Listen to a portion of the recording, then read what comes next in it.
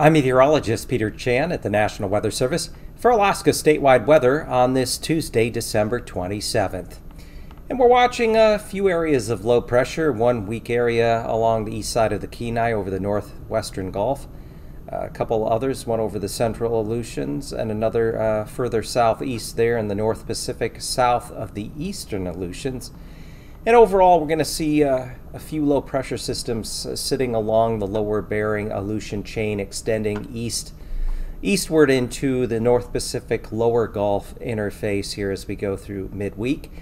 None of these lows are going to be especially strong, certainly not as stormy of a pattern that we saw here just prior to Christmas.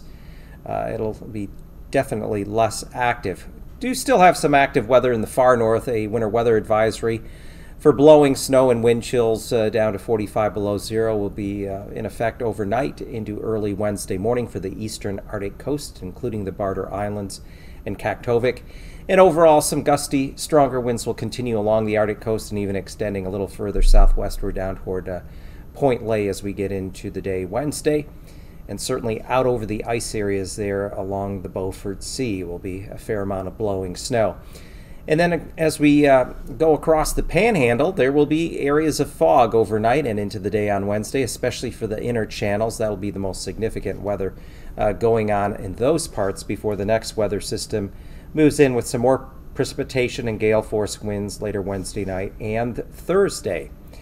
Otherwise, we're going to see low pressure extending from the eastern portion of the Aleutians, lower Bering on Wednesday, extending eastward out to along the lower Gulf, North Pacific interface with areas of rain. Dutch Harbor could pick up another half to an inch of rainfall through Wednesday as a result of these low pressure systems, but not as heavy of rain as what occurred last week prior to Christmas.